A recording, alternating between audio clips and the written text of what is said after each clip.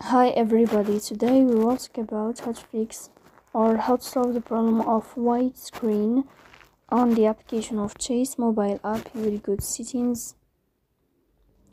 Here in this page you will go to apps, default apps, app settings. On above you will search about Chase mobile app. Here in this page of app info you will click on first stop and you will click OK. Here you will enter to the window of storage. Then we click on clear cache, but pay attention, don't click clear data because that can delete your account. Here you can turn off your Wi-Fi and you can turn on your Wi-Fi again.